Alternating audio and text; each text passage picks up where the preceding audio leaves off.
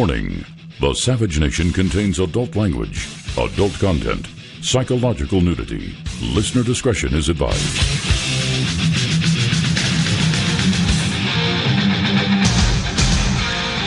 And now, America's most exciting radio talk show, The Savage Nation, home of borders, language, culture. And here he is, winner of the National Radio Hall of Fame Award, Michael Savage. I went where the feelings were, so I love jazz music. I love Fats Domino, not only for his songs, but his persona was one of joyousness, friendliness. He was a great man, and he died. I was just reading about him. In 1986, Fats Domino was one of the first musicians to be inducted into the Rock and Roll Hall of Fame. Well, that strikes a chord. Here's something interesting. In the 1980s, Fats Domino decided he would no longer leave New Orleans because he lived in a beautiful big home in an actual poor neighborhood. He lived in a mansion. And he had enough money from his royalties. He hated touring, and he claimed he could not get any food that he liked anywhere else. I love that one. He's my kind of guy. An invitation from the White House persuaded him to make an exception to this policy of not traveling. Now, what's interesting is that in 1998, President Bill Clinton awarded Fats Domino the National Medal of Arts. That's a beautiful award. I only hope that one day I will be honored with a national medal of some kind for all the great work I've done, but I'm not holding my breath. Given the politics of the time, I doubt that that will happen. And what will it do for me at the end of the day? It'll be another thing to throw into the archives. Now, I don't want to focus too much on the negative, meaning he died, and it's sad. He was a great man. He led a good life. He lived in a beautiful home. He had lots of children. What's this? Domino with the National Medal of Arts replaced by George W. Bush. Oh, after the original medal awarded to him by Clinton was lost in the floodwaters of Hurricane Katrina. That's interesting. I remember seeing him at the theater up in Harlem during a Alan Freed rock and roll show. I'll tell that story for one more minute before I get into the news and views and reviews that I know you want to hear. So Fats Domino died October 24th, 2017. He was 89 years old. And I remember seeing him at the Rock and Roll Hall of Fame up in the Apollo Theater in Harlem. Now, I got to tell you this. We're talking 1950s, mid-50s. We're talking white kids who took 3 trains to get to that theater. We're talking an auditorium filled with white kids and black kids. No one punched anyone. No one stabbed anyone. No one cursed anyone. All we did was sing and dance in the aisles during that rock and roll show. Look how far America has fallen as a result of the hippie 60s. Look at what hatred has emerged in this country as a result of the white communists who have stirred up hatred in this nation. Anyway, that's the opening to my show. Let's have another Fats Domino song, then I'll get into the topics that I want to cover today. Well, I just covered one of them. And Louisiana Creole French was his first language. I don't know if you know that. And his father was a well-known violinist. This is an amazing story to see how this man who you think is just a rock and roll singer who doesn't know music, it was in his genes. Anyway, goodbye, Fats. We'll remember you. And now I want to talk about something not quite as pleasant. I want to talk about liberal Jews and Nazis, how Harvey Weinstein, Larry David, and Bernie Madoff destroyed the image of the Jewish people. I'm also going to talk about how if you are Italian, of Italian heritage, African-American heritage, Irish heritage, I'm going to ask you, which amongst you today embarrasses you the most? We know that the Italian people hated the Sopranos show because it stereotyped Italians as all being in criminality or in gangs, somehow tied into the mafia. And most Italians hated that show. The only people who liked the Sopranos were non-Italians, by and large, who loved it because it stereotyped Italians, just as Larry David does, and he stereotypes the worst of the Jews. We're also going to talk about the white privilege hoax and the death of learning in the universities of today. And if that's not enough for you, I'm going to give you a little background on nutritional therapies for various and assorted problems such as schizophrenia, anxiety, and things of that nature from the greats in the field, something you may not know about. So I'm going to give you your money's worth, in other words. You pay nothing to listen, so I'm going to give you nothing. But the fact of the matter is you pay something because you're investing your time in listening to this show. And I remember that every day. Every city, every big city has 70 or some odd radio stations. Every imaginable radio station playing everything you can imagine, from music, sports, entertainment, talk. And then you have the internet now. The phenomenal competition is overwhelming. So if you invest 15 minutes in my show, I'm going to give you 15 minutes worthy of your time. So what triggered my monologue today that on liberal Jews and Nazis, how Harvey Weinstein, Larry David, and Bernie Madoff destroyed the image of the Jewish people? Well, I'll tell you what did it. I was watching HBO last night, and I purposely did not want to watch Larry David's replay, his new series, because I don't like his stereotype. But I was scanning through it. It was the last 10 minutes of his latest one.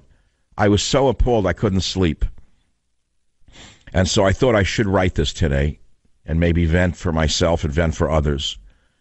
So here it goes. The current crop of Jewish people are unfortunately typified by the above three. Try to name a prominent person of the Jewish faith who is a positive role model in the United States and the world. Can you name one?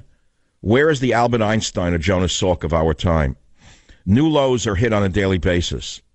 It was bad enough that Woody Allen single-handedly debased the image of the Jewish male forever by playing up the Yiddish stereotype of the schlemiel and made a fortune laughing all the way to the bank. You see, Woody Allen created the image of the weak, servile, cowardly Jew to get where he is.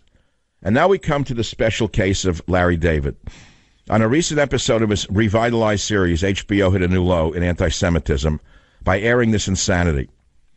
In this episode, the scene is set at a Jewish funeral for a boy who died in an accident. The Larry David character fights with the usher over a seat, pushes his way through the mourners to get a better seat, tells a grieving mother to shut up and stop crying, and tops it all off when an Arab arrives to join the mourners. David starts screaming, "Gun! Gun! He's got a gun!" And the entire congregation is seen trampling on each other to run out of the synagogue in cowardice, fear, and terror.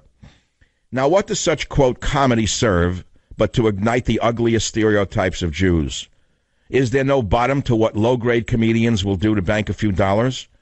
Is this not a stereotype unto itself? All this is doing is stirring up negative images of Jewish people, period. No, there shouldn't be a law to prevent this kind of racism, but there should be some kind of self-constraint on the type of lowlifes that create this product.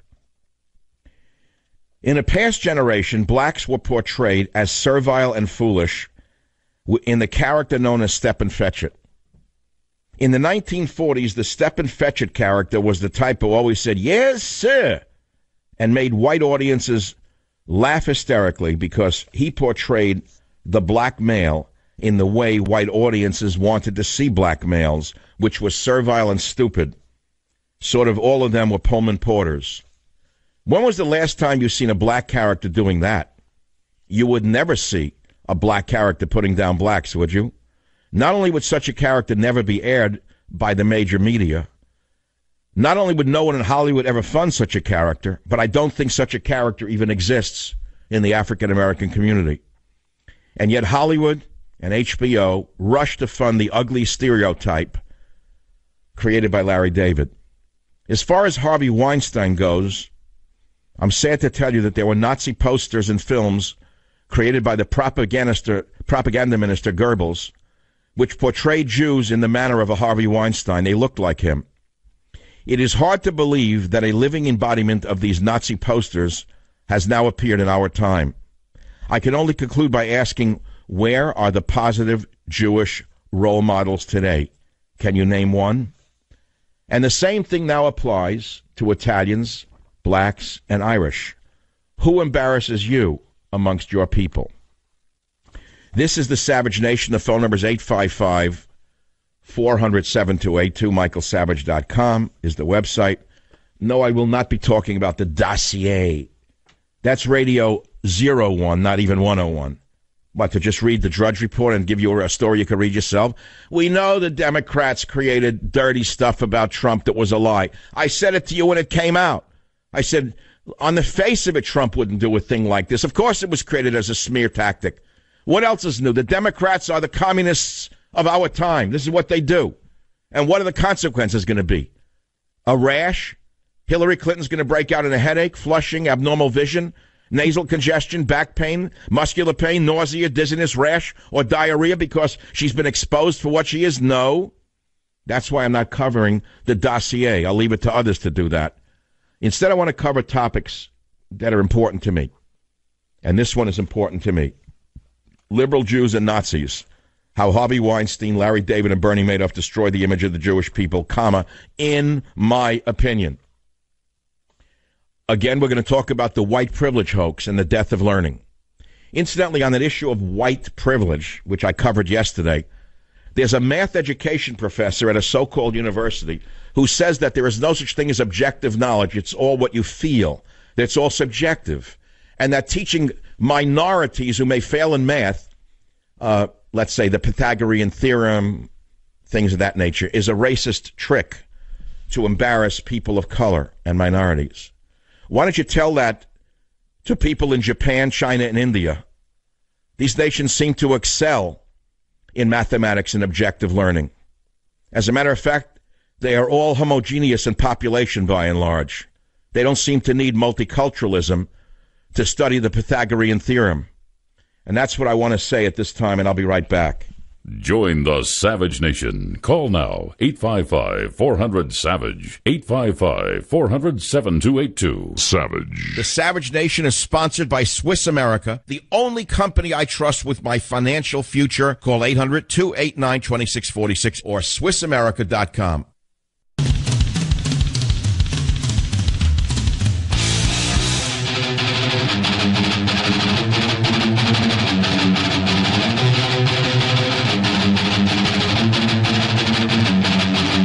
And we're talking here about how liberal Jews, such as those I named, in my opinion, destroyed the image of the Jewish people, and which amongst your particular race or such, religion, if you want to put it that way, embarrass you. And also the white privilege hoax and the death of learning as exemplified by that dodo bird who teaches, quote, math education and says that minorities should not be forced to learn logic, scientific method, or in this case, the Pythagorean theorem, because it's a method of entrapping minorities into failure. I've never heard anything like this. So let's begin with some of the callers on the program. WABC Charles, line 6, what's your topic? Hey, Dr. Savage, I can't believe I got on. I've spoken with you before, but you are a role model for us, for the members of the... All right, I accept that. So other than me, who's the Jonas Salk of our generation? Yeah, well, unfortunately, we don't have one. But what I wanted to say about Larry David is, interestingly enough, it was my theory all along that George Costanza, who played him in Seinfeld for all these years, and I learned later that, yes, indeed, he was playing Larry David, was made in Italian, because Costanza was an Italian, so they could get away with all the Jewish stereotypes. But what Jew puts himself down like this and makes a fortune and is not called out on it? Well, you know, there's a do you understand? Do you understand the devastation? Wait, stop. Do you understand what Woody Allen did to the Jewish male image? That Woody Allen single-handedly made most people in America and the world say, yeah, Jews are like that. They're all like that. When have you last seen a Jewish male portrayed as, let's say, an Israeli war hero? Tell me when. Or an American war hero? Like never. When have the vermin of Hollywood ever shown a Jewish male in any way other than a schlemiel, a schlemazel, a weakling, a coward, someone who puts himself down? Tell me when. I don't recall. I don't recall. And along those lines, years ago, I was watching a cable... All right, let's move on. It's too much already. You're giving me too much Jewish shtick already. I asked you a question. You're running the show. No, I understand. He could talk me into the corner here. Just what the Jewish people needed was Harvey Weinstein to come along at this time. Perfect. And we needed Bernie Madoff even more. Even more important was Bernie Madoff. Every stereotype about a Jewish crook who robbed his own mother and every Jewish charity he could get his stinking dirty hands on, just what the Jewish people ordered in this incendiary time of ours. And then along comes Harvey Weinstein. In my estimation, the Nazi posters portrayed people who looked like Harvey Weinstein. If you did them you couldn't stereotype what the Nazis did more particularly than with him. I don't understand how this happens. And now along comes Larry David. It wasn't bad enough that we lived through the previous incarnations of this show, but he has to revitalize it, and I told you, I'm just scanning by it, and here's a Jewish funeral turned into a mockery of every Jewish stereotype once again. And I got to tell you, the other characters are so bad. The one who played the wife, Cheryl, man, is she over the hill. Has she suffered in that marriage with that Kennedy guy? That's all I could think when I saw her face. It changed completely. And then there's another character who plays a Jewish woman with a loud mouth. Every word out of her mouth is a filthy, dirty F word. That's humor today. No, it's humor only amongst people who wouldn't have even made it in the Borscht Belt. Because let me tell you something. In the Borscht Belt days of comedy, there was no dirty words. I grew up in that world. The owners would have thrown them off the stage if they ever got up there and used an F word like that. Nobody would have laughed at it. The men would have thrown chairs at a bum like that. And today, look at this. Look what they can get away with today on HBO. Shall I tell you what that acronym stands for?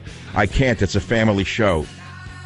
Join the Savage Nation. Call now, 855-400-SAVAGE, 855-400-7282. Savage.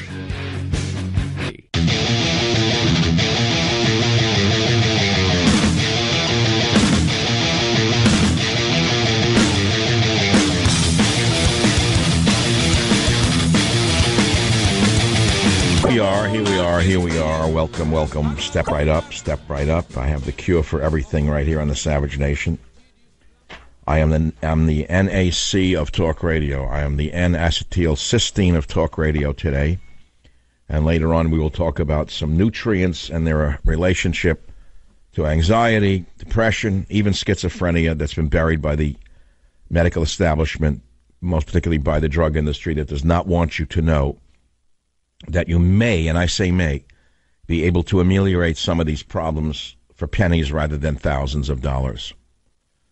But I want to go back to the emotional question of liberal Jews and Nazis and how Harvey Weinstein, Larry David, and Bernie Madoff, in my opinion, of course, destroyed the image of the Jewish people. And I asked a loaded question at the end because I truly couldn't answer it. Where is the Albert Einstein or Jonas Salk of our time? Can you name any positive Jewish role models? So someone said, what about Mark Zuckerberg? I said, okay, let's think about that for a minute. He claims he had no religion. That's number one. Then when he decided he wanted to be political, he said he was Jewish. Or I don't know which religion, but he said he discovered religion once he decided to run for office. I guess he's going to try to go out to some Christian communities and sell people on his relationship to Moses. I don't know. Is Mark Zuckerberg a positive role model just because he's rich? I don't know. Maybe he is. Maybe he isn't. And now we're talking about the lie of white privilege, which is bolstered by teaching math. In other words, that they say teaching math is unto itself racist. This is unbelievable. So someone wrote this. A P.W. Britt wrote, professional mathematicians roll our eyes a great deal when we are presented with people whose degrees are in mathematics education. The only mathematician associated with the Common Core math standards resigned from the project. No mathematician was part of that fiasco. So this Common Core education is what has produced a dunce like that woman professor, so-called, who said that you cannot teach any of these higher mathematical concepts to minorities without engaging in racism. It's unbelievable to me. How stupid can people be? People write it's called the Pythagorean theorem because Pythagoras first stated it. He happened to be Greek. That's it. This teacher is truly ignorant. I think she's doing this for attention. No one can be this stupid. Then another one writes, is she aware that the leading countries in mathematical aptitude are non-white countries? How does this teacher explain this? If she argues that they had to learn it to be competitive and successful in society, she proves her own narrative false. Clearly, non-whites are quite capable of learning math. Please tell me that there are non-whites out here that think this is completely ridiculous. Restore my faith just a bit today, please. Another one. How stupid should people be, writes Cohen the Barbarian. The very algebra has been invented by a non-white. There are more prominent mathematicians among Jews, Indians, and Chinese than among whites. Is she proposing that understanding of algebra and geometry is a criteria of whiteness? If so, I'd agree to that approach wholeheartedly. You see where we're going? If we let these people like her, impose their insanity and their racism upon our educational system, I can guarantee you this nation is doomed in the future. Because right now, China and India are making great strides in science, technology, and math, and science, as I said, while the United States and many European nations are falling behind. I guess now we should expect that Chinese and Indians will be surprised to learn that they are spreading whiteness to their students. This Professor Gutierrez, who believes that equality can be achieved by punishing smart students and convincing those not very smart or just lazy that they are oppressed, is destroying the entire educational system in the United States. It is no wonder that high school and college diplomas offer meaningless little in the real world. Keep it up, and you will see this nation devolve even further. I guess you could say that it is tied up to the whole concept of entertainment and how that has debased the mind of America today, if you want to talk about that. So if you're Irish or Italian or black, are there any people who embarrass you as much as Jews are embarrassed by Weinstein, David, and Bernie Madoff? WABC, John, what is your ethnic background? Irish Catholic. And who is it that offends you the most? I mean, when you say you're Irish Catholic, who amongst the Irish Catholics make you cringe? I don't know if they're the top, but some of the Kennedys, past and present. The past and present. So I'm serious, but when you saw Edward Kennedy, you felt, what did you feel? Actually, I don't want to put words in your mouth. What did you feel? Just as you talk about your past and where you came from, you take pride in this. I take pride in the same. My religion, my family, my heritage. When you see guys like Ted Kennedy and what he did, and the infidelities that his brother had, it's embarrassing to the rest of us. All right, that's good enough. I'm not looking to, turn this into more than it already is. I'm sending you a copy of God, Faith, and Reason when it's out in a few weeks. You said your religion, so I figure you're a person who might want to read it, even though it's not really a religious book per se. It's about the search for religion, or the search for God more particularly. One man's search, and it may help people find themselves or find their way back to believing in something more than themselves. Let's put it to you that way.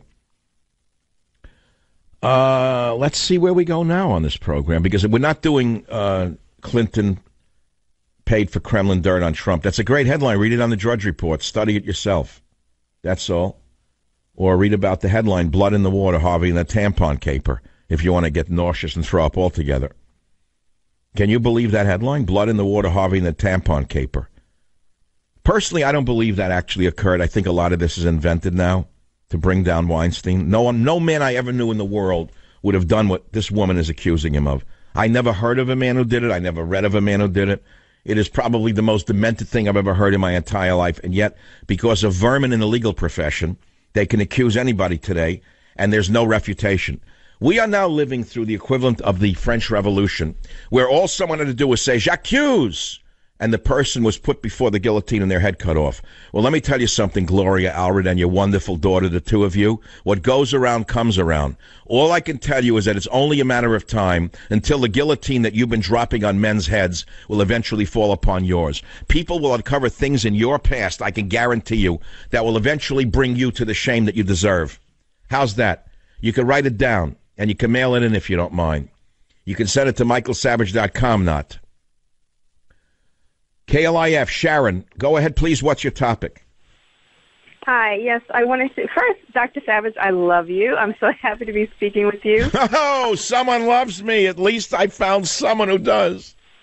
And I absolutely agree with everything you say all the time. I am black, and for me, the people who are embarrassing me are these modern-day rappers. I am humiliated by how they act and dress and present themselves, because people assume that all black people act like you do. No, I'm laughing, Sharon, with relief. Sharon, I'm laughing with relief because I swear to God, I have never in the modern media heard one black person ever interviewed who said they're embarrassed by rap music. Have you? No, I haven't. No, and that's because the filth that runs the media makes money off rap music. The filth that runs the news business, the filth that does the interviews, they also own the record companies. They distribute this filth, so they would never, ever let America see that there are black people like yourself who are just as disgusted by that garbage as anyone else would be. And they're acting just like the stereotype, and that's what makes me really angry, is that they don't even realize that you are doing exactly what racist white people assume we act like. You're acting exactly like that, and it's not a proud thing. It's very embarrassing. Okay, so we watch a rap star, and then we assume every black male acts like that. Yes, it's very true. And every black woman is really a you-know-what, looking to shake her booty on the hood of a car. Yep, it's true. It's very true. That's what they expect. Well, you see, what that does to you, that's give you some idea of what Larry David does to me. When I watch this guy, I say, how does he not understand that to make a buck, he's debasing an entire people? Does it not bother him? I don't think so. I think these are shameless people. Okay, hey, Sharon, I'm so glad you listened on KLIF. A copy of God, Faith, and Reason goes out to you. On another topic of the fake narrative of white privilege, one of the greatest hoaxes of modern times, which is now penetrating a field that you thought it would never penetrate, which is mathematics itself. I mean, mathematics cannot be based upon race at all. It's impossible by definition. And yet these fools who are associated with the Common Core math standard have found a way to destroy mathematics itself. This is a very complicated topic in some ways, by the way. It's a very, very important topic. Michelle on KSFO, I understand you are a professor, and what would you like to say about my comments about the false narrative of white privilege? It's disgusting, number one. I can speak from my experience. I'm a 30-year-old white, young, conservative professor teaching a social science class on 3 different campuses up in Northern California, where everywhere everyone is a liberal, basically, and my students can't discern for themselves. But I can see this in not only in my teaching and in my students, but my God, among the people that I work with, there is so much animosity, and it is the most volatile environment that I've ever had to work in, because we are constantly, as educators, at each other's throats. And we see this in the emails we send each other. We have these long threads of emails of professors attacking each other in a forum like this because of our personal beliefs. And conservatives, whenever we do speak out, we are instantly silenced. I fear for my job when I speak out about my political and... Well, that's the sad state of liberalism today. It's not true liberalism, it's fascism. And the fact is that we're entering a very dangerous period which will turn violent very soon on the campuses. Yeah. Not just being fired, but you know what went on under Mao Zedong in China. I'm sure you know history, correct? Yeah. Okay, so the Red Guards were the 15 and 14-year-old thugs that the communists used to embarrass middle-class Chinese people, to debase them, to humiliate them, to beat them, to drive them out of their jobs under the guise that they were counter-revolutionaries. You are, as a conservative, seen in the same light by these violent, fake progressives. And on this show, we're never calling them a progressive again. We're calling them what they are, which is regressives. Everyone take a note, please, in your savage notes. Whenever referring to a so-called liberal as a progressive, try to remember they're not progressives, they're regressives. Now, that doesn't help you because you're in a system where if you at all dissent from the established norm, you will be punished, either by not being given tenure or being fired altogether. Is that correct? By tenure faculty who are conservative, who have no problem voicing their opinion via email or in their classrooms. I've been told by them, keep your mouth shut. That's right. I'm going to give you some advice. Keep it to yourself until it does not threaten your livelihood. You're living in a very dangerous place in academia. You could turn it on them because you could say you're making me uncomfortable, you're not giving me a safe space, you're violating my rights, and I want you to understand that by violating my safe space, I'm going to bring charges against you. What you got to do is turn it around on them. Not play by their rules, Michelle. Play by the rules of fairness. Michelle, I'm sending you a book. If you know the title, you get it. What's the title of my next book? God, Faith, and Reason, Michael. Oh, my God. You're smart. You can remember a title. You're getting a copy of it. I'll be right back. Join the Savage Nation. Call now, 855-400-SAVAGE, 855-400-7282. Savage. The Savage Nation is sponsored by Swiss America, the only company I trust with my financial future. Call 800-289-2646 or SwissAmerica.com.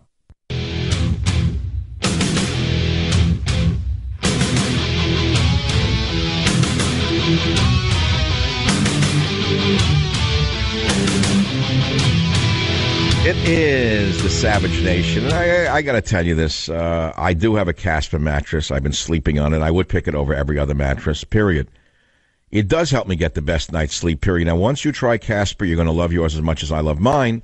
Switching to Casper is a no-brainer. It's a higher quality mattress at a more affordable price.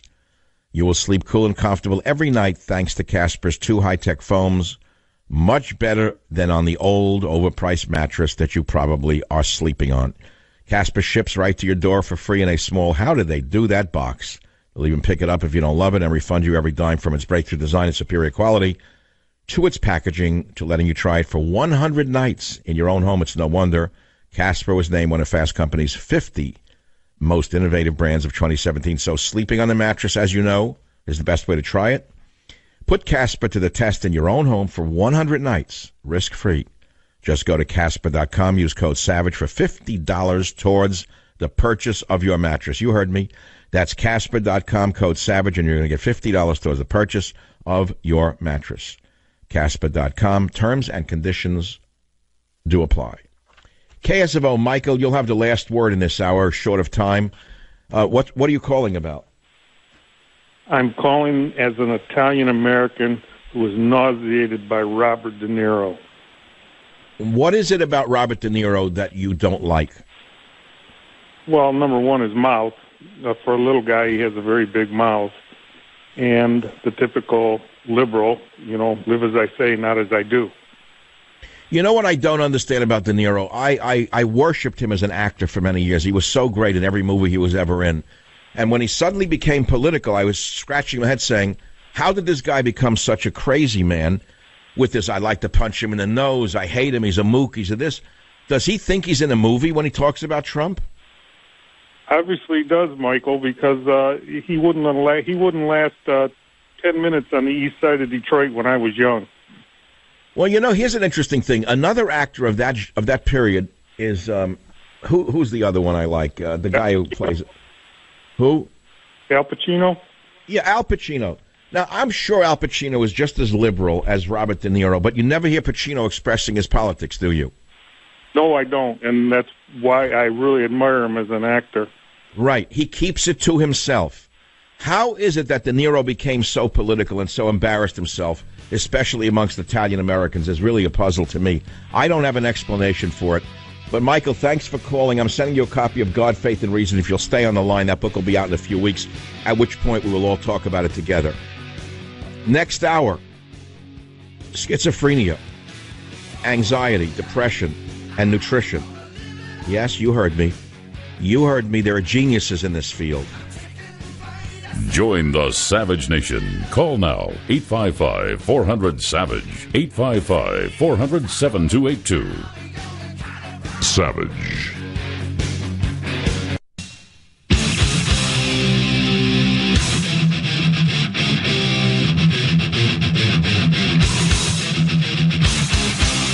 Warning. The Savage Nation contains adult language, adult content, psychological nudity. Listener discretion is advised.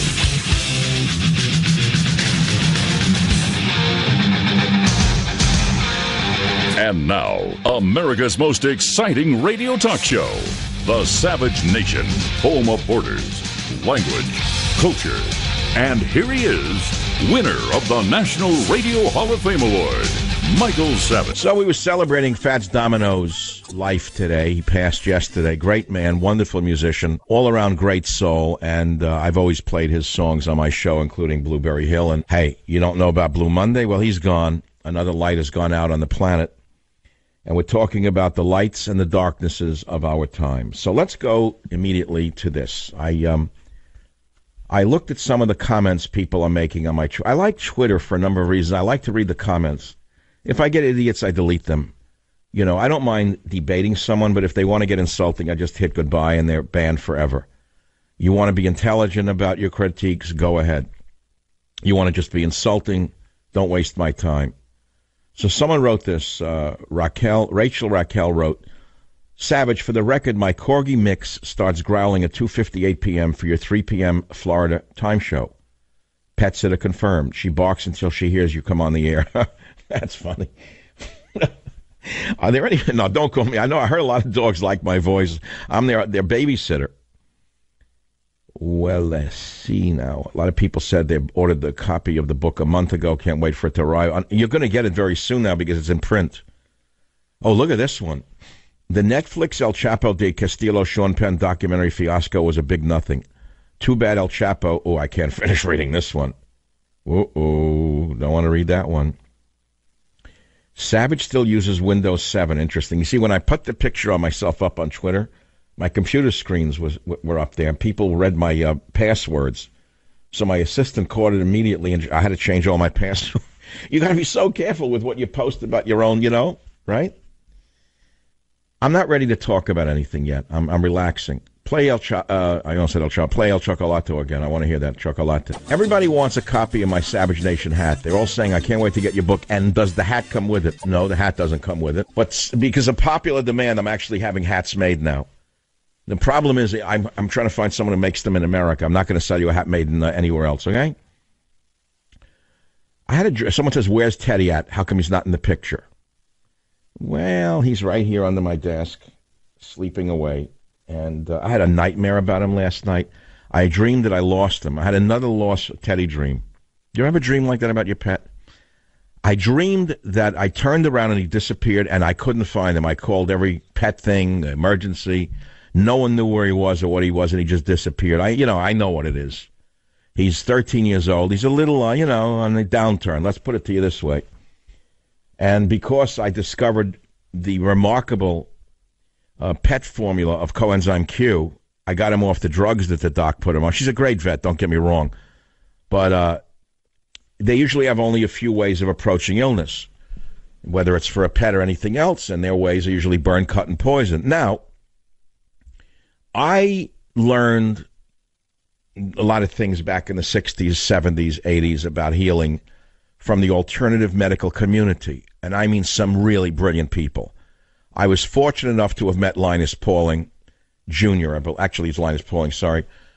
I was also very lucky to have met the genius of geniuses in nutrition, who was Abraham Hoffer, MD, PhD. And I learned so much from them, which I still carry with me. And when I walk around in America today and I see otherwise intelligent-looking mothers giving their children cookies, cakes in the morning, even hot chocolate, I just shake my head.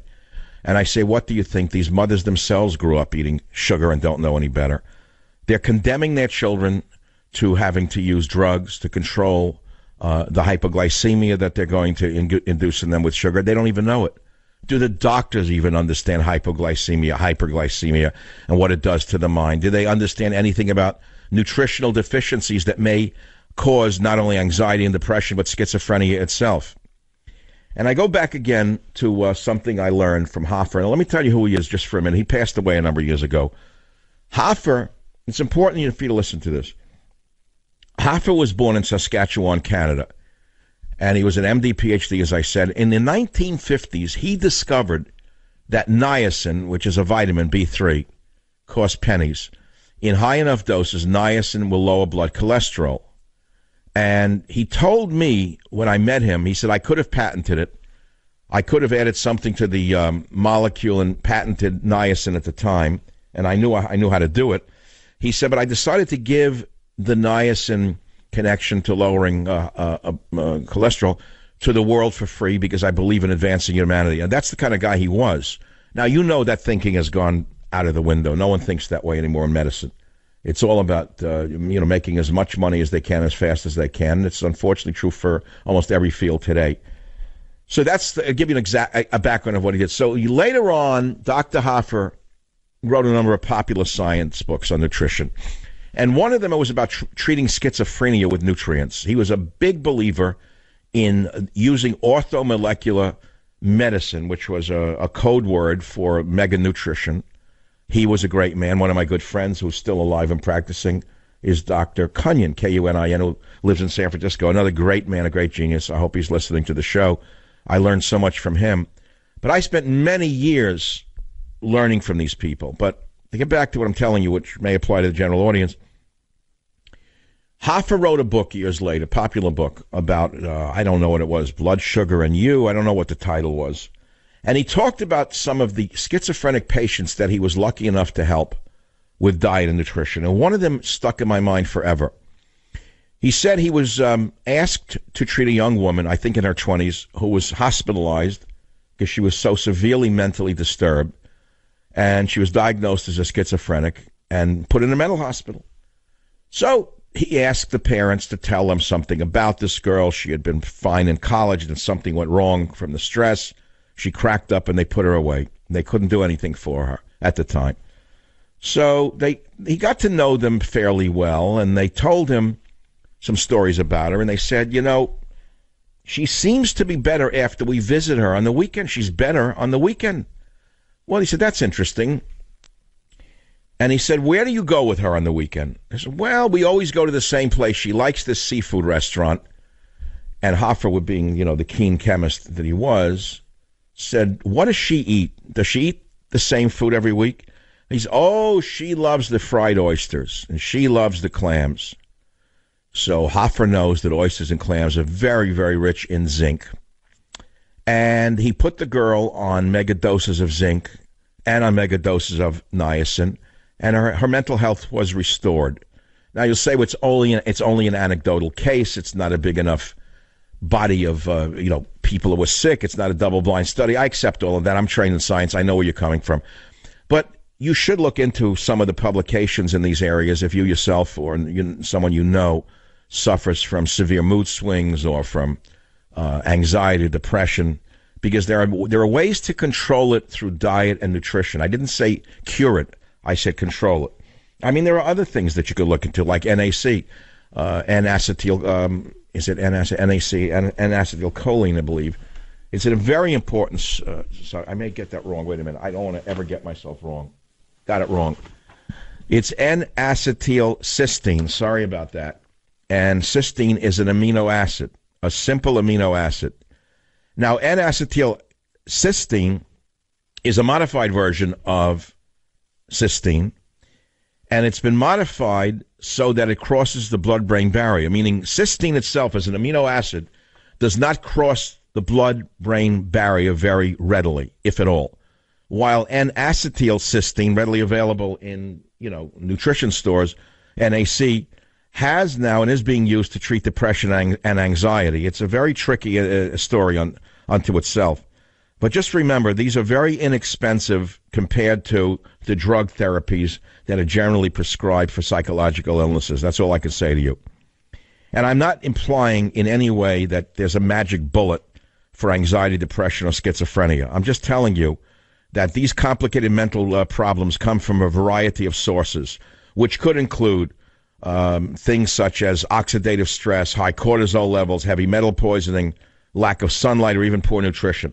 I'm aware of the complex story of all of these things, but it doesn't mean that I should not tell you about some things that may be of some help in this world where very little is talked about with regard to nutrition anymore.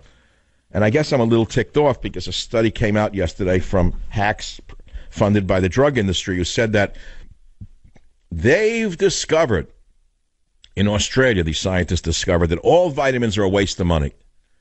And that Australians spend billions of dollars a year on vitamins, and it's all a bunch of you-know-what.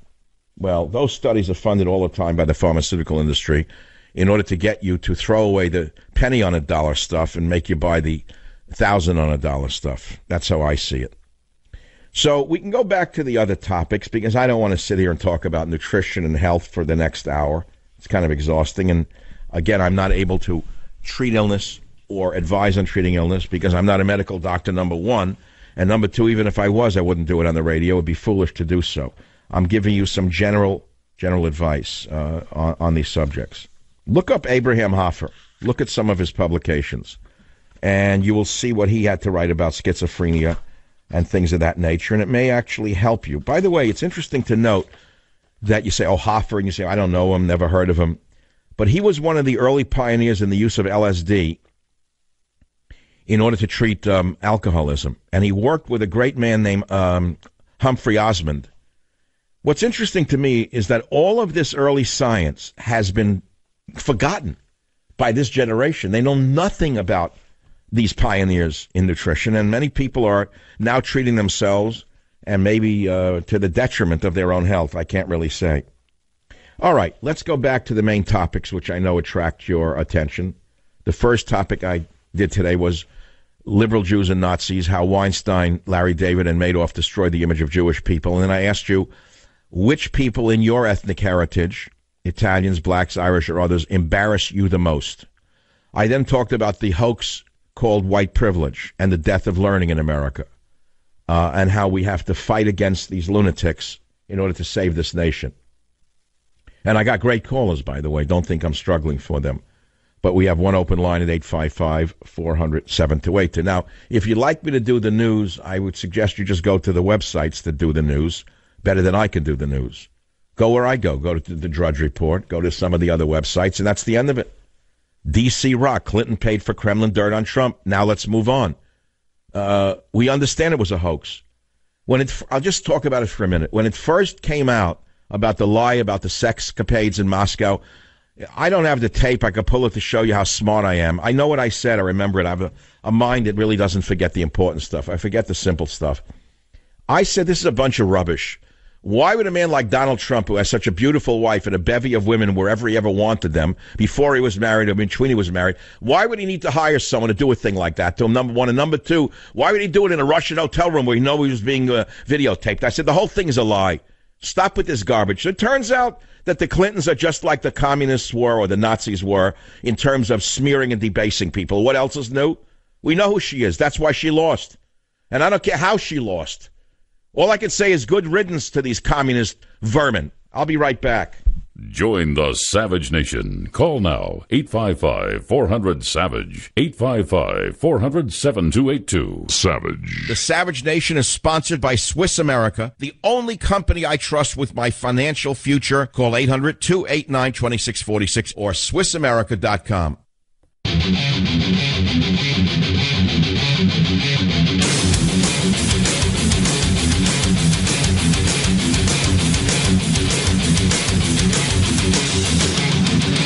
When I see the Wall Street Journal, I'm shifting now to politics for a minute.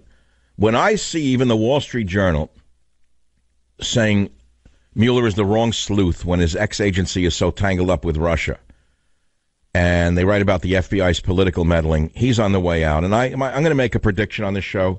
I have no way to know if it's true. Trump is going to fire Mueller, and it's going to happen suddenly.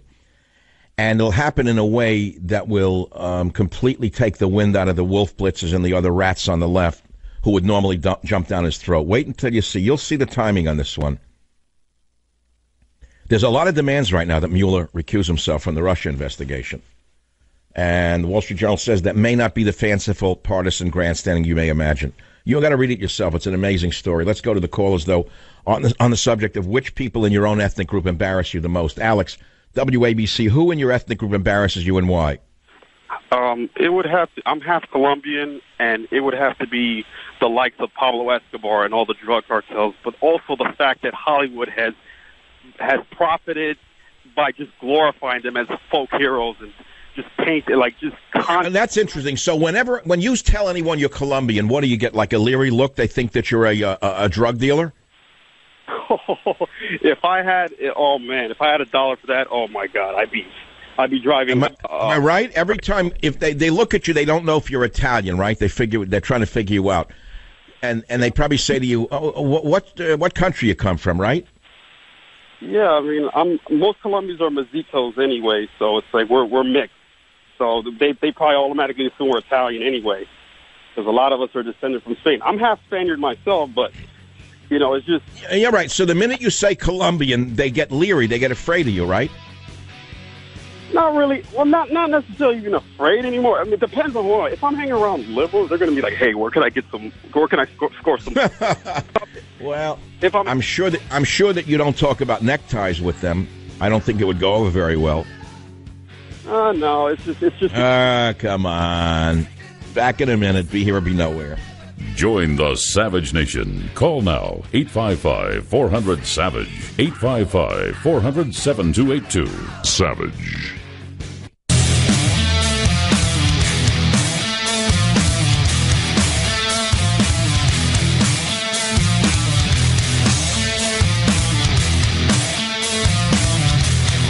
He wouldn't travel. He hated touring.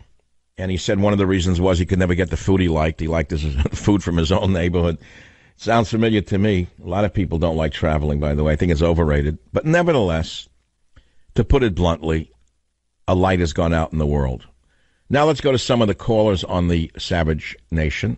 WABC. Dave, what is your topic, please? Thanks for calling the Savage Nation. Yes, I want to know who was an embarrassment to me, who from my religion. And I'm Jewish, and I would say it's Supreme Court Justices Ruth Bader Ginsburg and Elena Kagan. They want to bring. Well, you have no argument with me, but what is it about? No, but what? See if you could define it in a classy way. What is it about those two women that get you make you cringe? They want to bring down the morality of this country, and if they had their way, they would kneel during the national anthem. The opportunity. So they're so far to the left that they're an embarrassment to you, in plain English. It's their politics. The most Jews in the world would probably say they're proud of them, but as you say, it's a mental disorder. So I sense you don't have too many friends amongst your own people. I have a lot of friends. I'm Orthodox Jew. We got a lot of friends. Wait! You said something funny. You said I have a lot of friends, and then you added something I couldn't follow. What? I'm an Orthodox Jew, and most of us are on the conservative side. Oh, most people who are not in the religious community don't know that most Orthodox Jews are very conservative politically. They don't know that. That's correct. They look at people in black clothing and they say, they figure you're all nuts and weird, but they don't.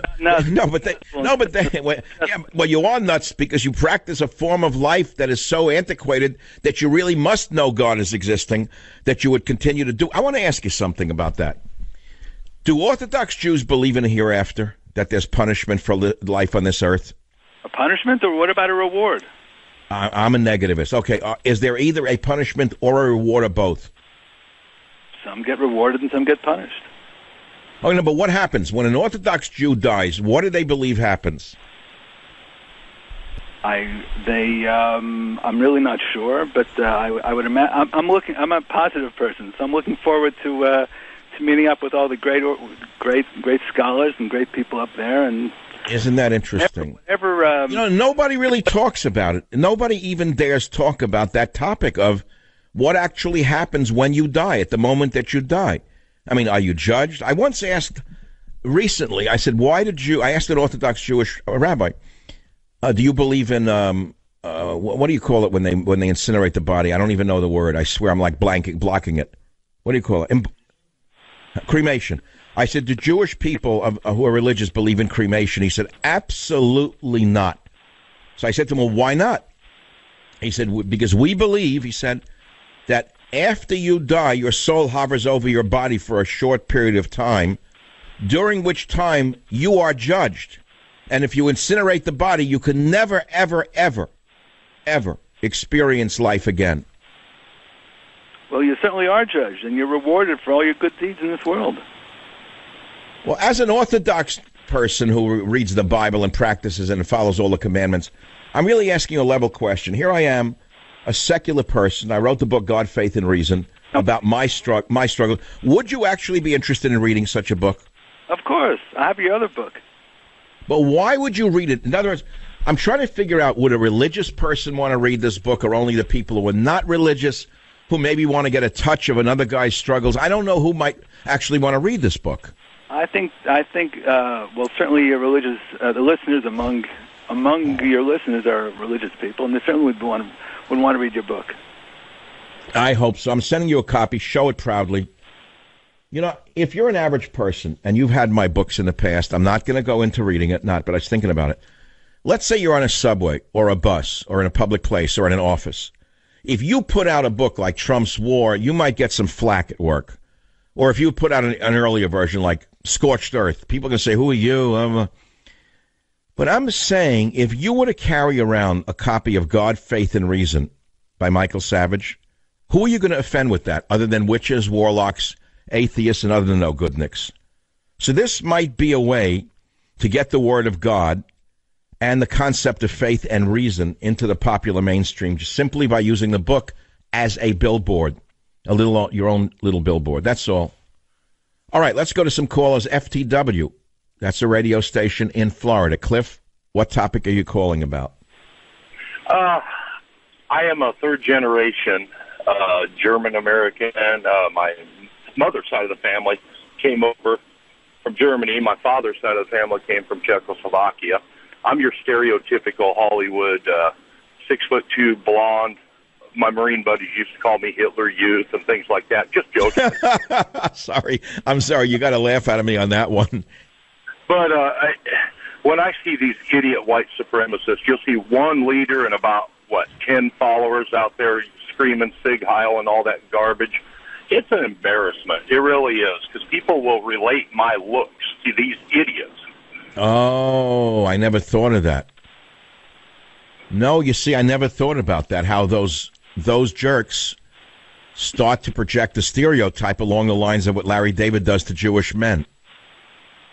Yes. All right. I understand where you're coming from. Now, it makes you a target. They all think you're a Nazi, in other words. Just like because of Larry David and Woody Allen, everyone thinks that every Jewish male is a schlemiel, a coward, a guy who runs away from everything, a jerk. Because of Madoff, they think all Jewish men are thieves. Because of Harvey Weinstein, they figure everyone is a pervert. Yeah, well, we're dealing with this topic for a good reason, because we're living in a cartoonish era right now, where everything is reduced to a stereotype or propaganda, a propagandist image. All right, Cliff, I'm sending you a copy of God, Faith, and Reason. I'm sure you will enjoy it. Shall we move on? No. I like this topic a lot. And I want to go back for a moment to the biggest political story of the day, which is Mueller has to go. And the Wall Street Journal article that is out now is the most important one on it. The FBI's political, let me read it to you. The FBI's political meddling. Mueller is the wrong sleuth when his ex-agency is so tangled up with Russia. It's so brilliantly written by Holman W. Jenkins, Jr., and you can get it up on the Drudge Report where I found it. And he makes a very good case as to why the FBI is now so embarrassed by what they have done that they have to recuse themselves from the Russia investigation. And it seems to me that Trump is going to turn this around on them. And one line, he says, Mueller's tenure may not have bridged the two investigations, but Comey's, Rod Rosenstein's, Andrew Weissman, and Andrew McCabe's did. Mr. Rosenstein appointed Mr. Mueller as special counsel. Mr. Weissman now serves on Mueller's team. Mr. McCabe remains deputy FBI director. And he writes, all were involved in the nuclear racketeering matter and the Russian meddling matter. Then he says, let's stop here. All this needs to be sorted out, but not in a spirit of panic and hysteria. We are a prosperous, successful country in pretty good shape right now by historical standards, even if our officials behave in the frequently dubious, self-interested way they always have. But still, he writes, by any normal evidentiary, probative, or journalistic measure, the big story here is the FBI, its politicized handling of Russian matters, and not competently so. And he concludes with this paragraph. Tell me if you agree or not. To put it bluntly, whatever its hip pocket rationales along the way, the FBI would not have so much to cover up now if it had not helped give us Mrs. Clinton as Democratic nominee, and then, in all likelihood, inadvertently helped Mr. Trump to the presidency. That's what I call journalism. This is great writing. This is the use of language at its best in terms of journalistic use of the language, not literary use of the language. And it's Holman W. Jenkins, Jr. in the Wall Street Journal. Now on to the callers on a more mundane topic of who in your ethnic group embarrasses you the most. Let's see. I can give you a list. I named a few, but I mean, let's look at the media. I can start with Hollywood and go to the news media. We don't have to limit it to Larry David and Harvey Weinstein, and Bernie Madoff. I can go down the list. I give you a nice list. But I'm not going to do it. I think it's time to be shamed out of the business, or maybe shamed into behaving like Americans instead of like the schlemiels and weasels that they are. The stooges of the Democrat socialist leftist machine that they are. The stooges of the most deplorable segment of American society that they have become. Why do you think America has such contempt for the news media? If you look at what they actually do and how they behave and what they pretend to be, you'll understand why most people despise them. It's that simple. Let me play a soundbite. I think maybe that's what I want to do right now. It's almost 1:15. Would you believe it? Time just flies away with me. I don't know who to play. Bloomberg doesn't like Brexit. Representative Al Green. Oh, wait. Would the day be complete? I guess Pelosi didn't take her nutrients today because we haven't heard from her. They have not yet given her niacin or her N-acetyl cysteine for the day, I suppose, and so she hasn't yet appeared on MSNBC. But as soon as the nutrients cross her blood-brain barrier, I'm sure she'll be making a late afternoon appearance. But Maxine Waters is a woman who apparently does not need nutrients to open her mouth, and here she is again in clip 8. What would the day be like without Maxine Waters? I think that I have been extremely responsible in laying out the case for why this president should be impeached. I know that the right wing, the white nationalists, all of those who are organized around this president do not like this. And people are not accustomed to a woman in particular, an African-American woman, taking this kind of leadership. How dare me challenge the president of the United States? But we have never witnessed a president who has been as irresponsible. Get off your high horse. Get off your high horse. Because let me tell you something, Maxine. If you were smart, you'd dummy up and disappear before it's too late. Let me tell you what's coming, Maxine. You keep shooting off your big mouth and you keep stirring up racism and you keep hiding behind race. Let me tell you what's coming. You're pissing off so many people that some of them are going to dig up your relationship to Fannie Mae and Freddie Mac, your husband's banking interests, the fact that you authorized a $12 million loan to your husband's bank when you were in charge of that committee. Maxine, dummy up and shut up before it's too late. That would be my advice, and it's not based on race. It's based on intelligence. Back in a minute. Join the Savage Nation. Call now, 855-400-SAVAGE, 855-400-7282. Savage. The Savage Nation is sponsored by Swiss America, the only company I trust with my financial future. Call 800-289-2646 or SwissAmerica.com. Fuck.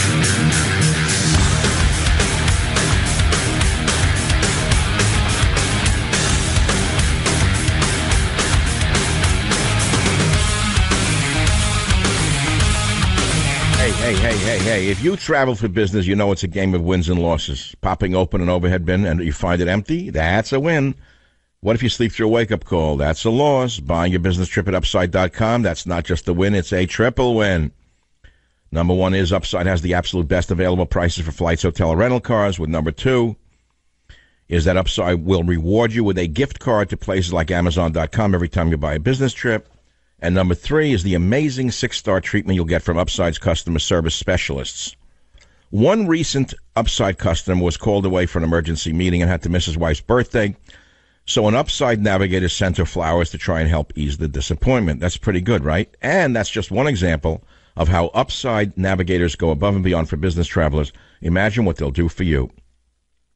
Remember, this Upside navigators are instantly accessible 24/7 by voice, chat, email, or message on the Upside app, even reaching out to you with useful info to help you avoid a problem even before it happens. And I'm going to start your Upside 6-star treatment right now. Go to Upside.com, use my code SAVAGE, and you're going to get a minimum $100 gift card to Amazon.com. You heard me.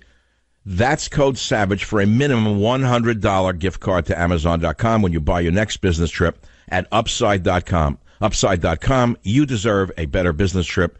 Minimum purchase required. See site for complete details. Upside.com. KSFO, line 2. Robert, what is on your mind? Yeah, something that really bothers me is I'm half Irish and half Mexican. My family's right out of Mexico. I'm a citizen here, born on a military base. It really bothers me when I see Mexicans flying the Mexican flag on their cars, on the hood of their cars, out the windows. It's disrespectful to me.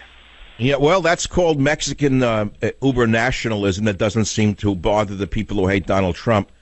They seem to respect everyone's nationality except their own. Isn't that interesting?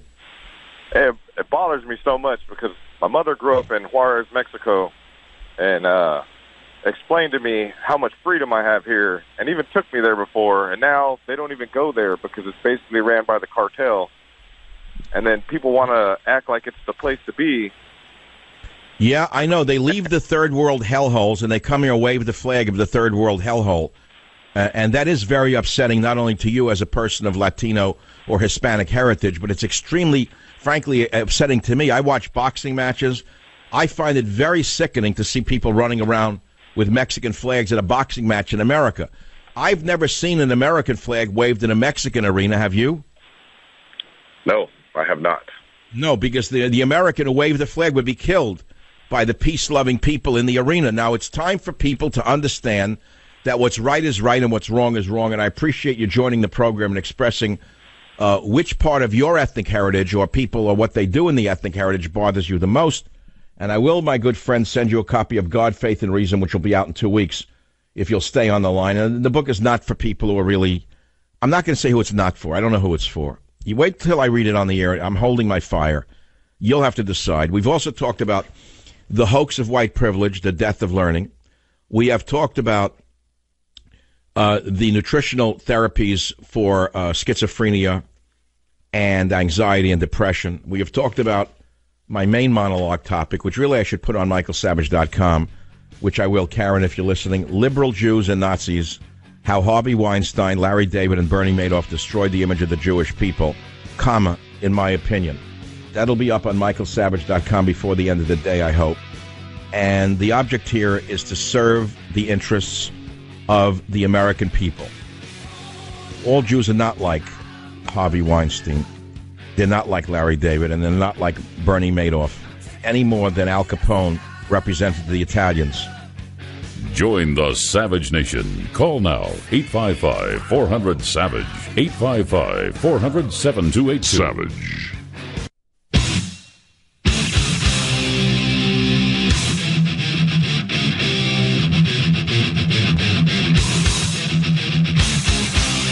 Warning. The Savage Nation contains adult language, adult content, psychological nudity. Listener discretion is advised.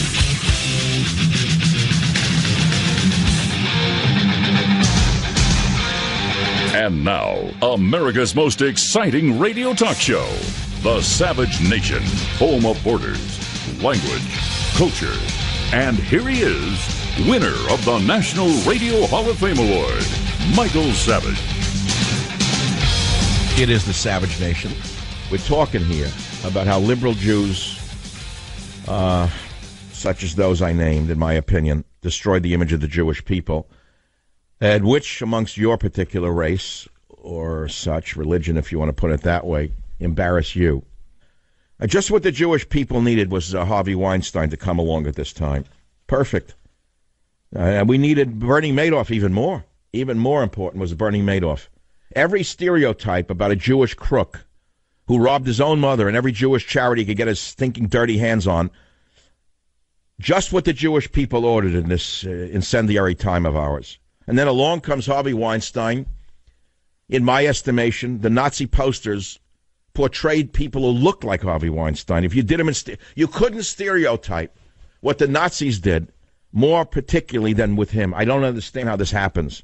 And now along comes Larry David. It wasn't bad enough that we lived through the previous incarnations of this show, but he has to revitalize it, and I told you, I'm just scanning by it, and here's a Jewish funeral turned into a mockery of every Jewish stereotype once again. And I got to tell you, the other characters are so bad. The one who played the wife, Cheryl, man, is she over the hill. Has she suffered in that marriage with that Kennedy guy? That's all I could think when I saw her face. It changed completely. And then there's another character who plays a Jewish woman with a loud mouth. Every word out of her mouth is a filthy, dirty F word. That's humor today. No, it's humor only amongst people who wouldn't have even made it in the Borscht Belt. Because let me tell you something. In the Borscht Belt days of comedy, there was no dirty words. I grew up in that world.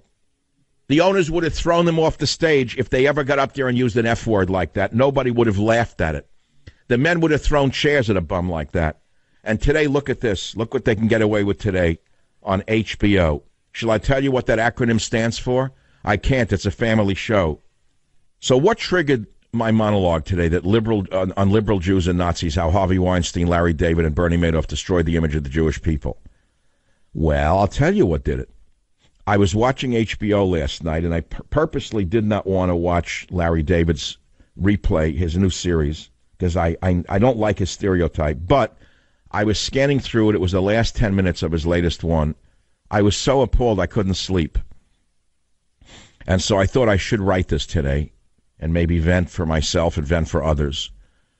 So here it goes. The current crop of Jewish people are unfortunately typified by the above three. Try to name a prominent person of the Jewish faith who is a positive role model in the United States and the world. Can you name one? Where is the Albert Einstein or Jonas Salk of our time? New lows are hit on a daily basis.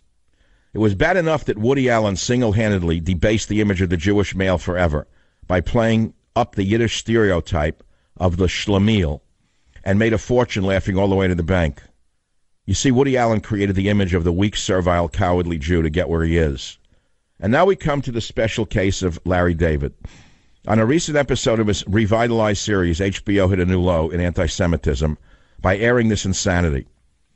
In this episode, the scene is set at a Jewish funeral for a boy who died in an accident. The Larry David character fights with the usher over a seat, pushes his way through the mourners to get a better seat, tells a grieving mother to shut up and stop crying, and tops it all off when an Arab arrives to join the mourners. David starts screaming, "Gun! Gun! He's got a gun!" And the entire congregation is seen trampling on each other to run out of the synagogue in cowardice, fear, and terror. Now, what does such, quote, comedy serve but to ignite the ugliest stereotypes of Jews? Is there no bottom to what low-grade comedians will do to bank a few dollars? Is this not a stereotype unto itself? All this is doing is stirring up negative images of Jewish people, period. No, there shouldn't be a law to prevent this kind of racism, but there should be some kind of self-constraint on the type of lowlifes that create this product. In a past generation, blacks were portrayed as servile and foolish in the character known as Stepin Fetchit.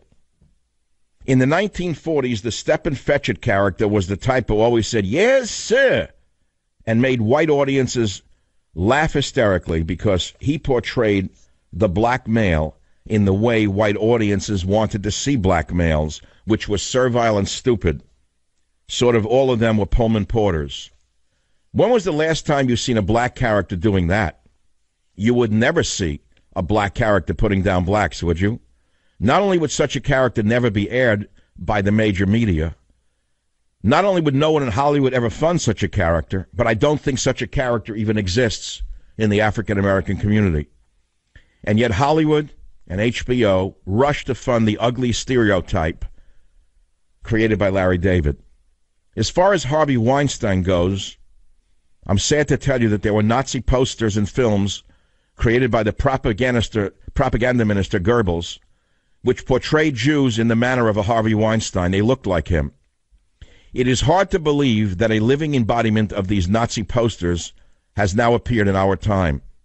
I can only conclude by asking, where are the positive Jewish role models today?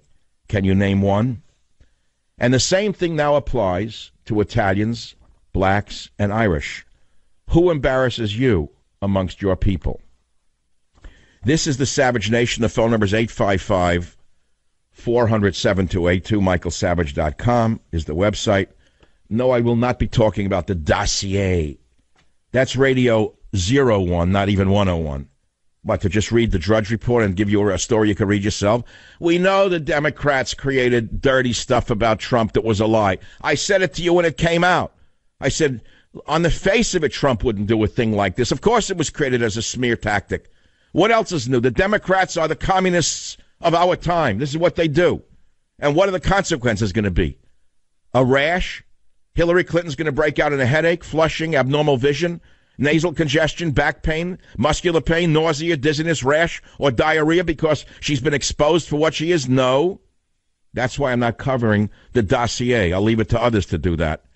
Instead, I want to cover topics that are important to me. And this one is important to me. Liberal Jews and Nazis. How Harvey Weinstein, Larry David, and Bernie Madoff destroyed the image of the Jewish people, comma, in my opinion. We know that the Italian people hated the Sopranos show because it stereotyped Italians as all being in criminality or in gangs, somehow tied into the mafia. And most Italians hated that show. The only people who liked the Sopranos were non-Italians, by and large, who loved it because it stereotyped Italians, just as Larry David does, and he stereotypes the worst of the Jews. It's very easy to glorify criminals, which this society does through the media, which is why we love to hate the media. We watch the movies about criminals. Somehow we live through it, and then we go out of the movie theater or leave the TV room, and we live in the real world where this devastation occurs. It's very, very difficult to tell you that we must not glorify criminality at any time. On the other side of that line are the police, the detectives, who prevent this from spreading even further in the United States of America. People you may not even know interdicting drugs, stopping the poison from spreading. We already have an opioid crisis now. Remember I covered the family, the Sackler family that controls OxyContin? Remember that story? I didn't spend a lot of time on it, but I said something in passing that should not be ignored today. I said, and you thought that the Crips and the Bloods were the most dangerous drug dealers in America. Remember I said that? You know that the major pharmaceutical companies are probably more dangerous than the cartels in terms of what they do to the society, in terms of their marketing, in terms of the poisoning of this country. This is not to say that all drugs are poison and that all medicines are not great, are harmful. I didn't say that. But when you see a single family controlling OxyContin and the devastation that this drug OxyContin has, that continues to occur, you have to look beyond the criminal cartels. And then you ask yourself, they're on the boards of every museum in the world. So how different is it then than the overt murderous drug dealers to those who own the pharmaceutical companies, for example, that peddle these dangerous drugs? And these are questions that many of us who think are asking. And then you ask yourself, why does the government do nothing about it? When Donald Trump came to power, one of the things he said he would do was do everything he could to stop the opioid epidemic. Remember, he went up to New Hampshire where it's devastated one community after another? I haven't seen anything done, have you? I see a lot of MS-13 gang members being rounded up. I don't see any people in white shirts and ties being taken out of glass buildings in New Haven, Connecticut, for example. Say glass buildings. I'm using a metaphor, a pharmaceutical company. So what do you do in a situation like this? You try to keep yourself away from it. You try to keep your kids away from it. You try to get your kids involved with sports. You try to tell them that drugs are a road to hell and death. And will you be successful? Maybe. Who knows if you're lucky. Is there any single answer that gives you the answer? No, if I had it, I would put it in the bottle and sell it to you. I don't have an answer. I know that sports generally will keep a child away from drugs. Generally. That works. Not always. Sometimes doesn't. I get it. But you got to give children something, some other outlet. And you can't glorify that life. Ask the black guys who are reformed gangbangers who are in these communities around America trying to save the next generation from going down that road. Ask them what they have to do to keep the kids away from that very attractive life where the guy who's selling that poison has the big car and all the girls. What do you think a little boy 10 years old is going to think about them when he sees his father breaking his, if he still has a father at home, or his mother, more likely, going to 2 jobs or 3 jobs? What is he going to think? In order to make his mommy happy, he's going to have to become like those bad gangsters down the street. It's a very tough world that we're living in, particularly for those in those communities. You get it? I told you the story of a so-called professor at the University of Illinois, which used to be a great university before affirmative action destroyed it. I could see if it was a professor of, let's say, ethnic studies who did this, or a professor of basket weaving. But this person is a math professor who has the nerve to say that algebra and geometry perpetuate white privilege. And she goes further, this nutcase. She says math professors must learn to teach that all knowledge is relative, that things cannot be known objectively. They must be known subjectively, which, of course, is utter rubbish. And I can prove it in one paragraph. Are you ready for this? Curse me if you want, and curse all males, all white males if you want, or curse all males if you want, but that will change nothing about reality. Would we have atomic physics and electricity if it hadn't been for the ancient Greek philosophers, who, for example, had the idea that all matter consists of tiny atoms? Did you know that in the 5th century BC, Aristotle used electric charges to treat gout because he understood what electric charges were? Did you know that Archimedes perceived the center of gravity of solid cylinders and spheres?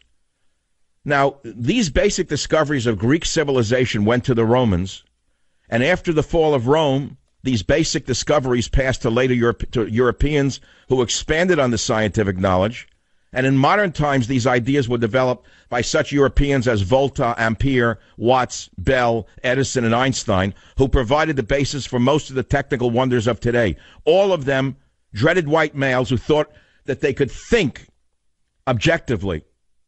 Do you understand that the ancient Greek philosophers started it all? Do you understand that Archimedes, who perceived the center of gravity of solid cylinders and spheres, which is something that is taught in basic geometry from the time that geometry was first taught, is based upon objective reasoning? That is how he came to understand what the center of gravity of solids, cylinders, and spheres are. Do you understand that without that basic building block of thought, there is no logic, there is no science, there is no civilization? This is the Savage Nation. Be here. Join the Savage Nation. Call now, 855-400-SAVAGE, 855-400-7282. Savage. The Savage Nation is sponsored by Swiss America, the only company I trust with my financial future. Call 800-289-2646 or SwissAmerica.com.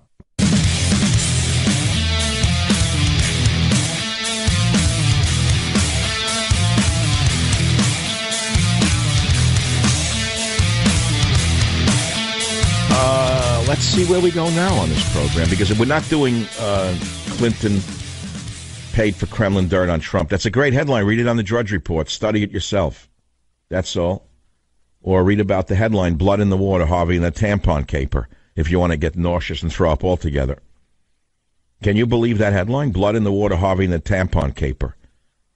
Personally, I don't believe that actually occurred. I think a lot of this is invented now to bring down Weinstein. No man I ever knew in the world would have done what this woman is accusing him of. I never heard of a man who did it. I never read of a man who did it.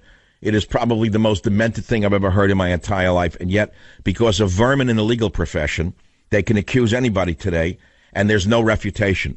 We are now living through the equivalent of the French Revolution, where all someone had to do was say, "J'accuse," and the person was put before the guillotine and their head cut off. Well, let me tell you something, Gloria Allred and your wonderful daughter, the two of you. What goes around comes around. All I can tell you is that it's only a matter of time until the guillotine that you've been dropping on men's heads will eventually fall upon yours. People have things in your past, I can guarantee you, that will eventually bring you to the shame that you deserve. How's that? You can write it down, and you can mail it in if you don't mind. You can send it to michaelsavage.com, not. When have you last seen a Jewish male portrayed as, let's say, an Israeli war hero? Tell me when. Or an American war hero? Like never. When have the vermin of Hollywood ever shown a Jewish male in any way other than a schlemiel, a schlemazel, a weakling, a coward, someone who puts himself down? Tell me when. The fact is that we're entering a very dangerous period which will turn violent very soon on the campuses. Not just being fired, but you know what went on the Mao Zedong in China. I'm sure you know history. So the Red Guards were the 15 and 14-year-old thugs that the communists used to embarrass middle-class Chinese people, to debase them, to humiliate them, to beat them, to drive them out of their jobs under the guise that they were counter-revolutionaries. You are, as a conservative, seen in the same light by these violent, fake progressives. And on this show, we're never calling them a progressive again. We're calling them what they are, which is regressives. Everyone take a note, please, in your savage notes. Whenever referring to a so-called liberal as a progressive, try to remember they're not progressives, they're regressives. Now, that doesn't help you because you're in a system where if you at all dissent from the established norm, you will be punished.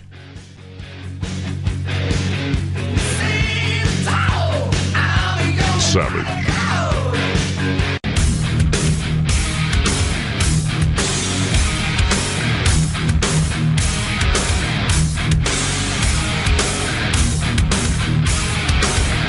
But I want to go back to the emotional question of liberal Jews and Nazis and how Harvey Weinstein, Larry David, and Bernie Madoff, in my opinion, of course, destroyed the image of the Jewish people. And I asked a loaded question because I truly couldn't answer it. Where is the Albert Einstein or Jonas Salk of our time? Can you name any positive Jewish role models? So someone said, what about Mark Zuckerberg? I said, okay, let's think about that for a minute. He claims he had no religion. That's number one. Then when he decided he wanted to be political, he said he was Jewish. Or I don't know which religion, but he said he discovered religion once he decided to run for office. I guess he's going to try to go out to some Christian communities and sell people on his relationship to Moses. I don't know, is Mark Zuckerberg a positive role model just because he's rich? I don't know.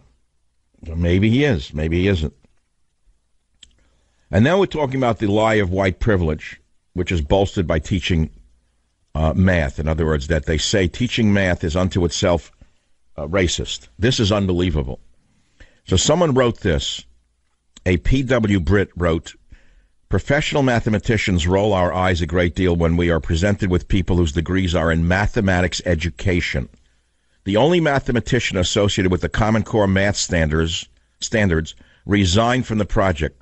No mathematician was part of that fiasco. So this Common Core education is what has produced a dunce like that woman professor, so-called, who said that you cannot teach any of these higher mathematical concepts to minorities without engaging in racism. It's unbelievable to me. How stupid can people be? People write it's called the Pythagorean theorem because Pythagoras first stated it. He happened to be Greek. That's it. This teacher is truly ignorant. I think she's doing this for attention. No one can be this stupid. Then another one writes, is she aware that the leading countries in mathematical aptitude are non-white countries? How does this teacher explain this? If she argues that they had to learn it to be competitive and successful in society, she proves her own narrative false. Clearly, non-whites are quite capable of learning math.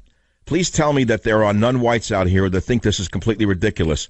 Restore my faith just a bit today, please. Another one. How stupid should people be, writes Cohen the Barbarian. The very algebra has been invented by a non-white. There are more prominent mathematicians among Jews, Indians, and Chinese than among whites. Is she proposing that understanding of algebra and geometry is a criteria of whiteness? If so, I'd agree to that approach wholeheartedly. You see where we're going? If we let these people like her, impose their insanity and their racism upon our educational system, I can guarantee you this nation is doomed in the future. Because right now, China and India are making great strides in science, technology, and math, and science, as I said, while the United States and many European nations are falling behind. I guess now we should expect that Chinese and Indians will be surprised to learn that they are spreading whiteness to their students. This Professor Gutierrez, who believes that equality can be achieved by punishing smart students and convincing those not very smart or just lazy that they are oppressed, is destroying the entire educational system in the United States. It is no wonder that high school and college diplomas offer meaningless little in the real world. Keep it up, and you will see this nation devolve even further. We're talking about the lights and the darknesses of our time. So let's go immediately to this. I looked at some of the comments people are making on my I like Twitter for a number of reasons. I like to read the comments. If I get idiots, I delete them. You know, I don't mind debating someone, but if they want to get insulting, I just hit goodbye and they're banned forever. You want to be intelligent about your critiques, go ahead. You want to just be insulting, don't waste my time. So someone wrote this. Rachel Raquel wrote, Savage, for the record, my Corgi mix starts growling at 2:58 p.m. for your 3 p.m. Florida time show. Pet sitter confirmed. She barks until she hears you come on the air. That's funny. A lot of people said they ordered the copy of the book a month ago. Can't wait for it to arrive. You're going to get it very soon now because it's in print. Savage still uses Windows 7. Interesting. You see, when I put the picture of myself up on Twitter, my computer screens were up there. People read my passwords.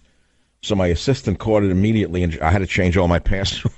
You got to be so careful with what you post about your own, right? Everybody wants a copy of my Savage Nation hat. They're all saying, I can't wait to get your book. And does the hat come with it? No, the hat doesn't come with it. But because of popular demand, I'm actually having hats made now.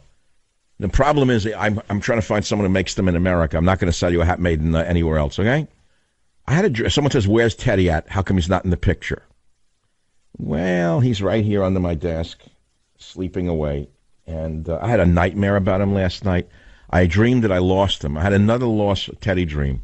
You ever dream like that about your pet? I dreamed that I turned around and he disappeared, and I couldn't find him. I called every pet thing, emergency. No one knew where he was or what he was, and he just disappeared. I know what it is. He's 13 years old. He's a little, on the downturn. Let's put it to you this way. And because I discovered the remarkable pet formula of coenzyme Q, I got him off the drugs that the doc put him on. She's a great vet, don't get me wrong. But they usually have only a few ways of approaching illness, whether it's for a pet or anything else, and their ways are usually burn, cut, and poison. Now, I learned a lot of things back in the 60s, 70s, 80s about healing from the alternative medical community, and I mean some really brilliant people. I was fortunate enough to have met Linus Pauling Jr. Actually, it's Linus Pauling, sorry. I was also very lucky to have met the genius of geniuses in nutrition, who was Abraham Hoffer, MD, PhD. And I learned so much from them, which I still carry with me. And when I walk around in America today and I see otherwise intelligent-looking mothers giving their children cookies, cakes in the morning, even hot chocolate, I just shake my head.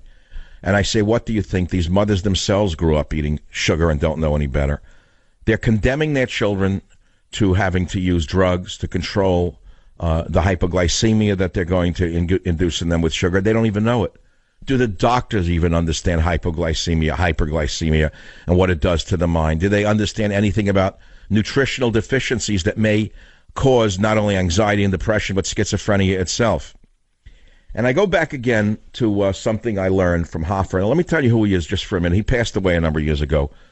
Hoffer, it's important for you to listen to this. Hoffer was born in Saskatchewan, Canada. And he was an MD, PhD, as I said. In the 1950s, he discovered that niacin, which is a vitamin, B3, costs pennies. In high enough doses, niacin will lower blood cholesterol. And he told me when I met him, he said, I could have patented it. I could have added something to the molecule and patented niacin at the time, and I knew how to do it. He said, but I decided to give the niacin connection to lowering cholesterol to the world for free because I believe in advancing humanity. And that's the kind of guy he was. Now, that thinking has gone out of the window. No one thinks that way anymore in medicine. It's all about making as much money as they can as fast as they can. It's unfortunately true for almost every field today. So that's I'll give you a background of what he did. So later on, Dr. Hoffer wrote a number of popular science books on nutrition. And one of them was about treating schizophrenia with nutrients. He was a big believer in using orthomolecular medicine, which was a code word for mega nutrition. He was a great man. One of my good friends who's still alive and practicing is Dr. Kunyon, Kunin, who lives in San Francisco. Another great man, a great genius. I hope he's listening to the show. I learned so much from him.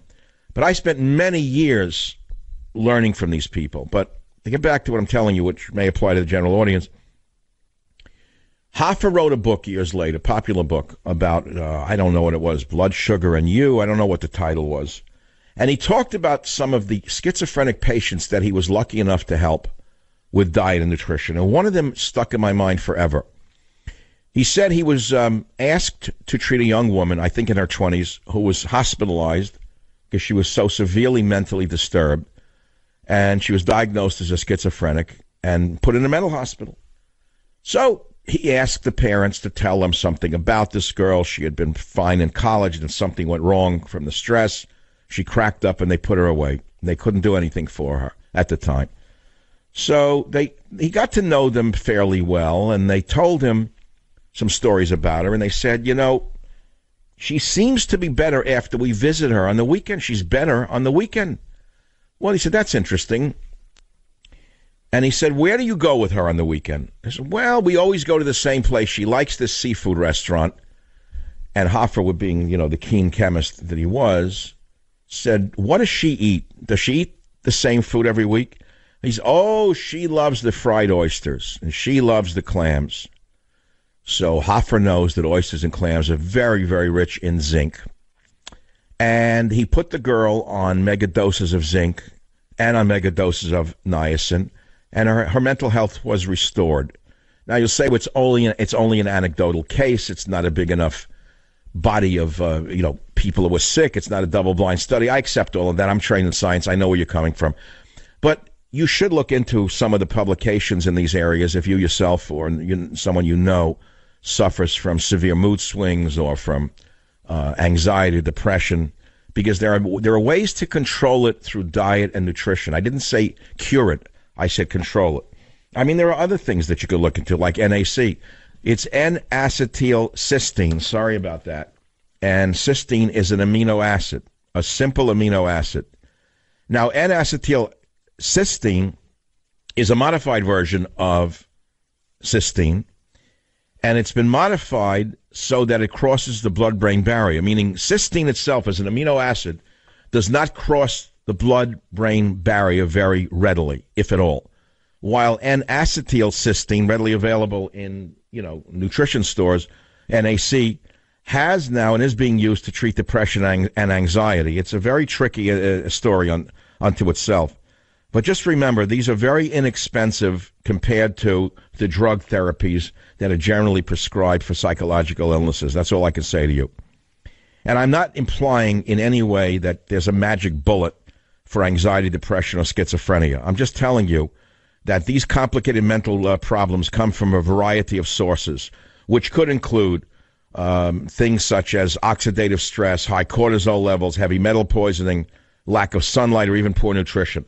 I'm aware of the complex story of all of these things, but it doesn't mean that I should not tell you about some things that may be of some help in this world where very little is talked about with regard to nutrition anymore.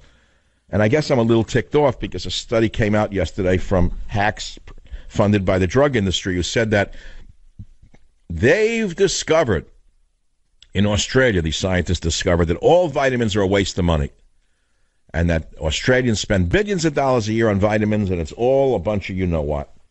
All right, let's go back to the main topics, which I know attract your attention. The first topic I did today was liberal Jews and Nazis, how Weinstein, Larry David, and Madoff destroyed the image of Jewish people. And then I asked you, which people in your ethnic heritage, Italians, blacks, Irish, or others, embarrass you the most? I then talked about the hoax called white privilege and the death of learning in America. And how we have to fight against these lunatics in order to save this nation. If you'd like me to do the news, I would suggest you just go to the websites that do the news, better than I can do the news. Go where I go. Go to the Drudge Report. Go to some of the other websites, and that's the end of it. DC Rock. Clinton paid for Kremlin dirt on Trump. Now let's move on. We understand it was a hoax. I'll just talk about it for a minute. When it first came out about the lie about the sexcapades in Moscow, I don't have the tape. I could pull it to show you how smart I am. I know what I said. I remember it. I have a mind that really doesn't forget the important stuff. I forget the simple stuff. I said this is a bunch of rubbish. Why would a man like Donald Trump, who has such a beautiful wife and a bevy of women wherever he ever wanted them, before he was married or between he was married, why would he need to hire someone to do a thing like that? To number one. And number two, why would he do it in a Russian hotel room where he knew he was being videotaped? I said the whole thing is a lie. Stop with this garbage. It turns out that the Clintons are just like the communists were or the Nazis were in terms of smearing and debasing people. What else is new? We know who she is. That's why she lost. And I don't care how she lost. All I can say is good riddance to these communist vermin. Join the Savage Nation. Call now, 855-400-SAVAGE, 855-400-7282. Savage. The Savage Nation is sponsored by Swiss America, the only company I trust with my financial future. Call 800-289-2646 or SwissAmerica.com.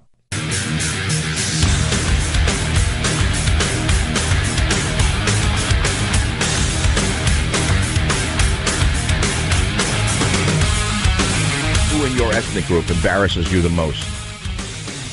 Let's see. I can give you a list. I named a few, but I mean, let's look at the media. I can start with Hollywood and go to the news media. We don't have to limit it to Larry David and Harvey Weinstein and Bernie Madoff. I can go down the list. I'll give you a nice list, but I'm not going to do it. I think it's time to be shamed out of the business, or maybe shamed into behaving like Americans instead of like the schlemiels and weasels that they are, the stooges of the Democrat socialist leftist machine that they are. The stooges of the most deplorable segment of American society that they have become. Why do you think America has such contempt for the news media? If you look at what they actually do and how they behave and what they pretend to be, you'll understand why most people despise them. It's that simple. Let me play a soundbite. I think maybe that's what I want to do right now. It's almost 1:45. Would you believe it? Time just flies away with me. I don't know who to play. Bloomberg doesn't like Brexit. Representative Al Green. Oh, wait. Would the day be complete? I guess Pelosi didn't take her nutrients today because we haven't heard from her. They have not yet given her niacin or her N-acetyl-cysteine for the day, I suppose, and so she hasn't yet appeared on MSNBC. But as soon as the nutrients cross her blood-brain barrier, I'm sure she'll be making a late afternoon appearance. But Maxine Waters is a woman who apparently does not need nutrients to open her mouth, and here she is again in clip 8. What would the day be like without Maxine Waters? I think that I have been extremely responsible in laying out the case for why this president should be impeached. I know that the right wing, the white nationalists, all of those who are organized around this president do not like this. And people are not accustomed to a woman in particular, an African-American woman, taking this kind of leadership. How dare me challenge the president of the United States? But we have never witnessed a president who has been as irresponsible. Get off your high horse. Get off your high horse. Because let me tell you something, Maxine. If you were smart, you'd dummy up and disappear before it's too late. Let me tell you what's coming, Maxine. You keep shooting off your big mouth and you keep stirring up racism and you keep hiding behind race. Let me tell you what's coming. You're pissing off so many people that some of them are going to dig up your relationship to Fannie Mae and Freddie Mac, your husband's banking interests, the fact that you authorized a $12 million loan to your husband's bank when you were in charge of that committee. Maxine, dummy up and shut up before it's too late. That would be my advice, and it's not based on race. It's based on intelligence. Savage.